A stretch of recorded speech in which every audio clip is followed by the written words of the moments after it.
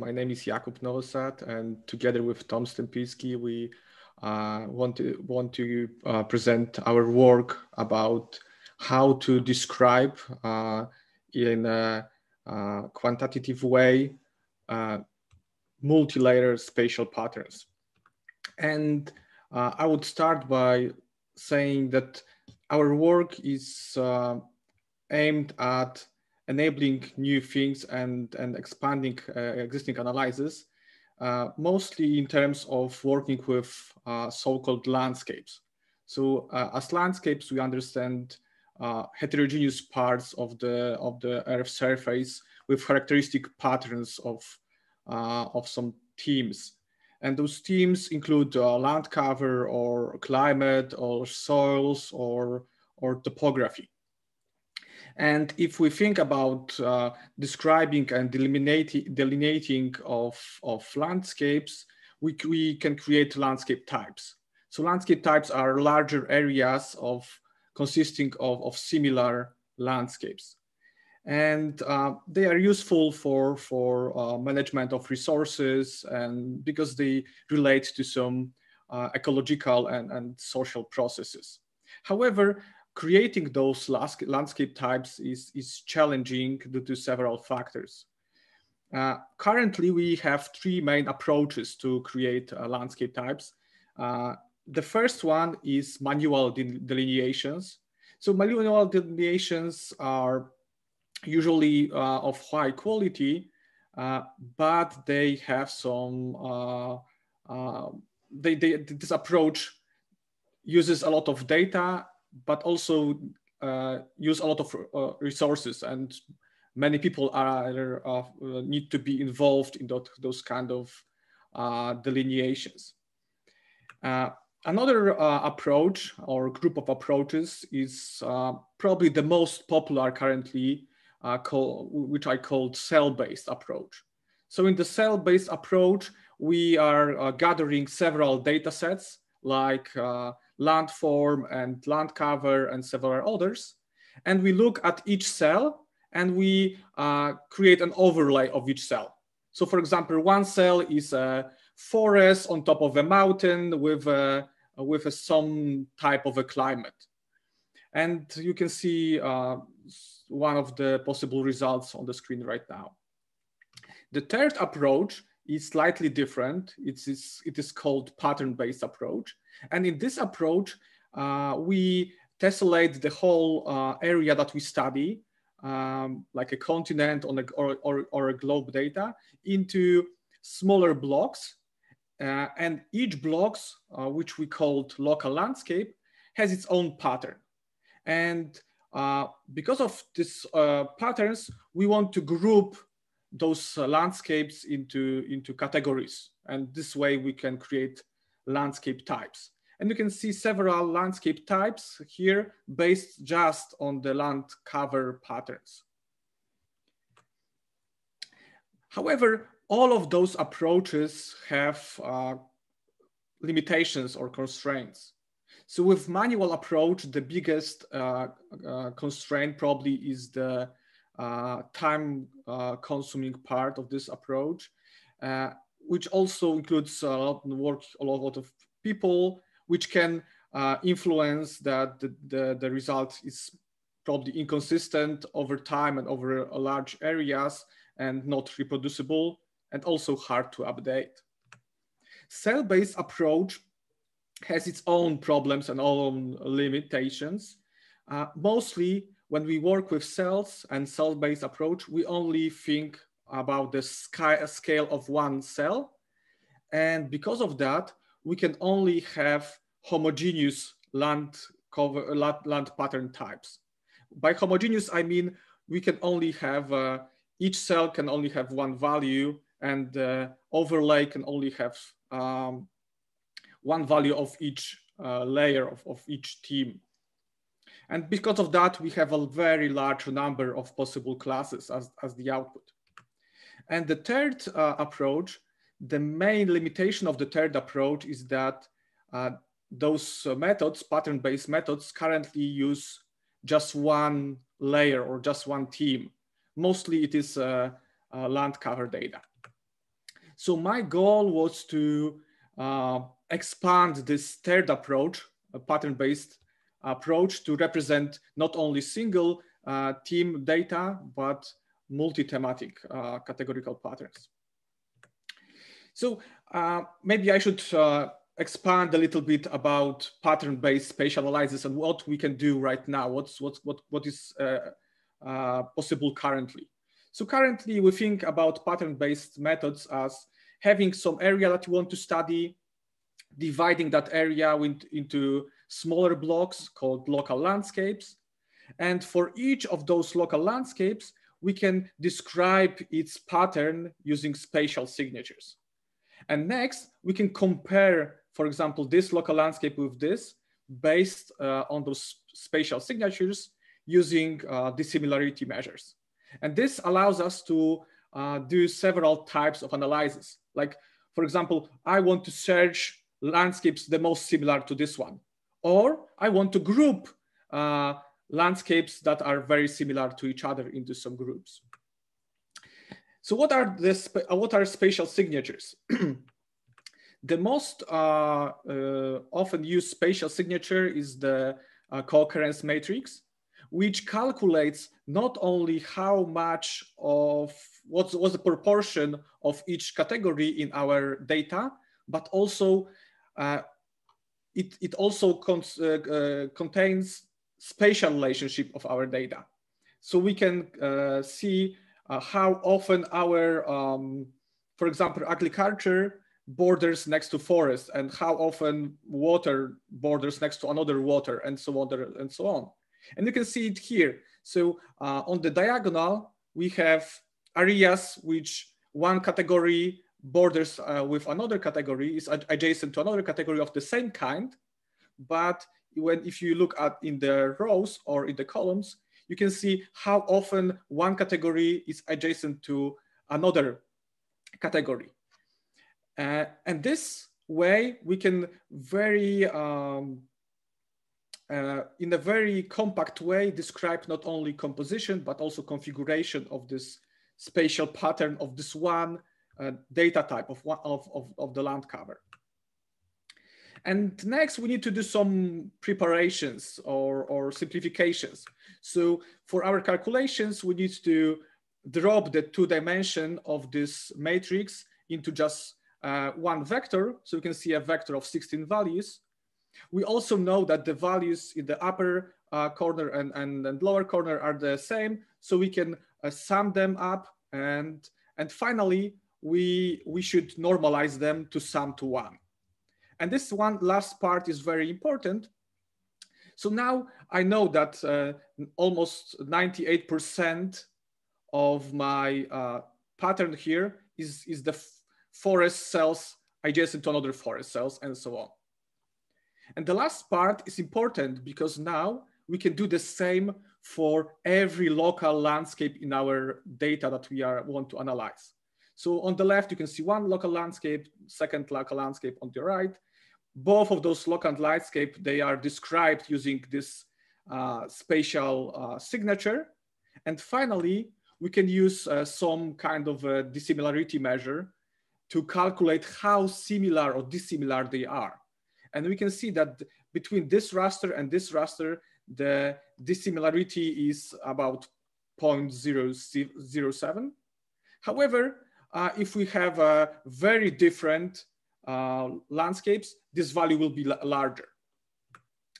And knowing those tools, we can apply them in several contexts that I described in the paper, which are finding similar patterns. So we are taking one local landscape and we are comparing that into a whole larger area, and we can find which areas have the smaller distance, meaning they are the most similar. We can quantify changes in spatial patterns by comparing 2 data sets from different times. And we can see that larger distance means larger change in patterns. And finally, we can cluster areas with similar spatial patterns. And the last approach is used exactly for creating landscape types, but until now it was just used for creating landscape types based on just one type of a data. And here we want to incorporate and show you something new, which is called integrated co-occurrence matrix. So the previously shown co-occurrence matrix works really well when we just have one team or one layer, one raster, categorical raster data. But what to do if we want to think about spatial patterns in a multi-team way? So how to represent patterns not only of land cover, but for example, also on landforms and some other categorical data. And we looked for the solution for some time and finally found some suggestions in the area of image recognition, where they proposed the extension of co-occurrence matrix to represent color and intensity of pixels in regular images. However, with some slight changes, this idea could be also incorporated into categorical rasters, and that's what we have done. So we adapt this idea from image recognition and call that idea integrated co-occurrence matrix, INCOMA in short, to represent multi-thematic spatial patterns in a quantified way. So this representation not only gives us information about pattern of one team, and not only about pattern of the second team, but also about the relative positions of both patterns, which is important in most studies probably. So how this integrated co-occurrence matrix looks like. So you can see a true example here, and the integrated co-occurrence matrix is basically 4 co-occurrence matrices. So this is a co-occurrence matrix for the land cover only. Next, we have a landform co-occurrence matrix only. And next, we have cross co-occurrence matrices. So they describe relative position of land cover versus landforms and landforms versus land cover. So this is how we can think about this representation. But in total, this representation always gives us a square matrix that again we can make a flat to and use those dissimilarity measures. So now I have 2 data of different teams, and I can describe them using a vector, normalized vector. So this normalized vector allows me to search for areas of the similar multi-team patterns, but also to group similar multi-team patterns. And we applied this idea for the data in Europe. So I collected data from 3 different sources: land cover data from Copernicus project and European Space Agency, landform data, and source data. All of those data sets are available on the global scale. So these results can be, this example can be easily extended. And next, I reprojected, resampled the data to have the consistent 300-meter resolution of all of those layers. And also, I simplified the categories. So my data that I used had 9 land cover categories, 4 landform classes, and 12 soil categories. Next, I divided the whole area into, so the area of Europe, into blocks or local landscapes of 15 by 15 kilometers. So as the result, I've got about 40,000 local landscapes, so square areas. And next, I calculated this integrated co-occurrence matrix for each square area. Next, the next question was how many categories or how many landscape types there are. And this is a very loaded question.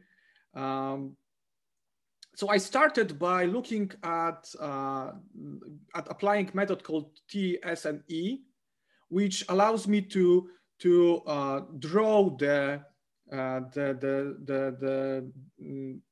space of the spatial signatures into just 2D image that you can see on the left.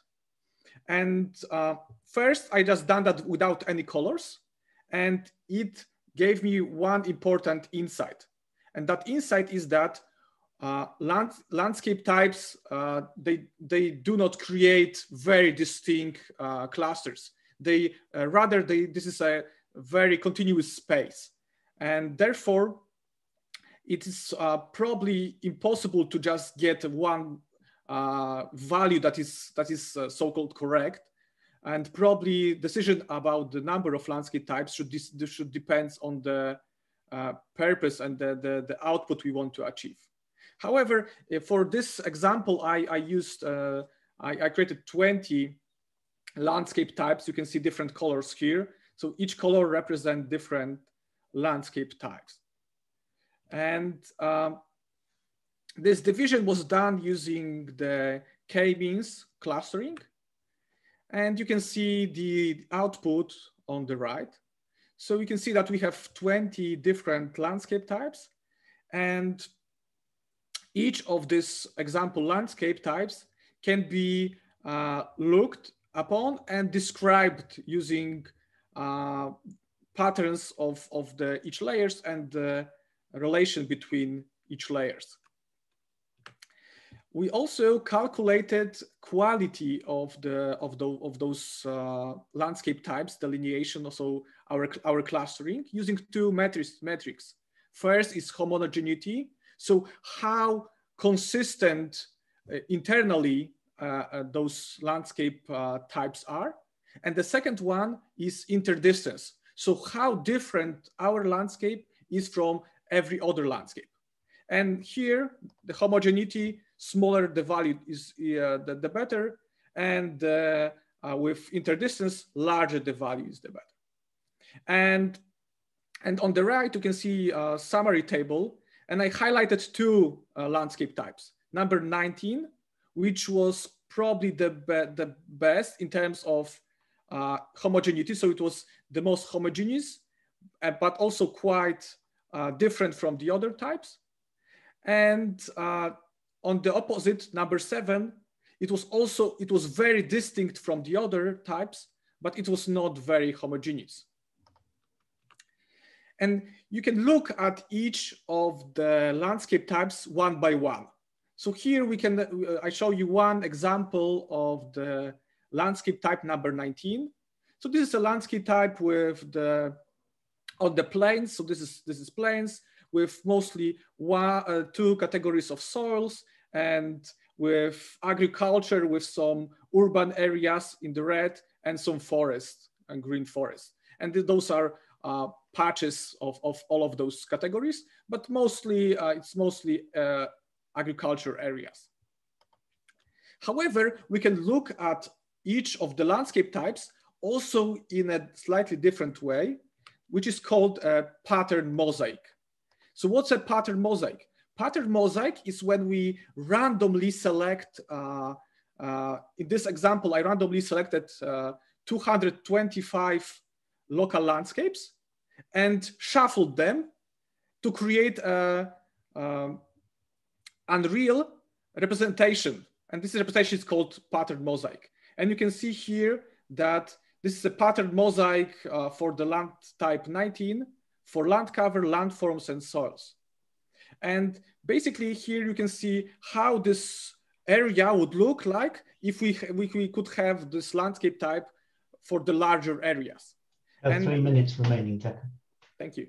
And here we can basically say that all of those layers, they create patterns, not only when we look at the scale of 15 by 15 kilometers, but also consistent patterns for the scale of 225 square kilometers. On the other hand, when we looked at the pattern mosaic of the 7th landscape type, you can see there that this landscape type is not very consistent. It's rather chaotic, which probably suggests that we should create more categories, because here we have probably 2 or maybe 3 different landscape types that should be divided into some subgroups. And that's why the pattern mosaic visualization is useful. And we compare this result with the existing techniques, and you can see the cell approach on the left and our approach on the right. And you can hopefully see already that the pattern-based approach is better when we want to create regions and zones of similar patterns, and not this salt and pepper visualization on the left. So this approach can delineate not only simple multi-thematic patterns, but also complex multi-thematic patterns. So just to conclude, what are the considerations for creating landscape types? And there are a lot of considerations, like what type of layers to use, how to pre-process them, what's the spatial scale that we want to use, and which signature to apply, and so on and so on.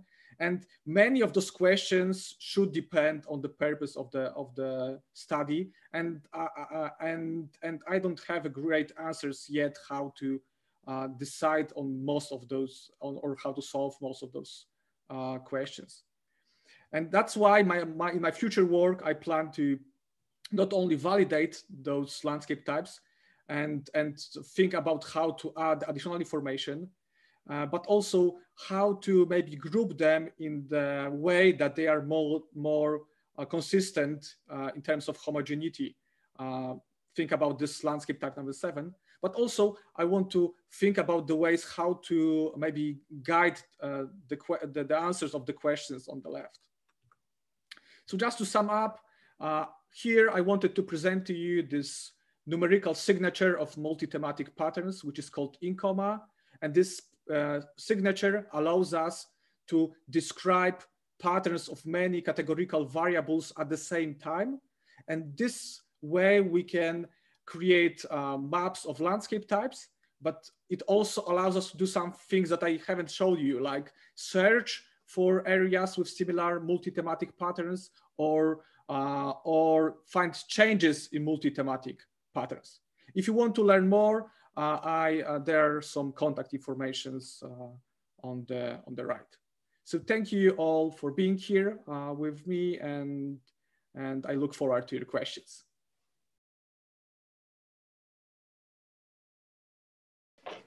I used co-occurrence matrices about, dread to think, 4 decades ago, no, 3 decades ago, thankfully.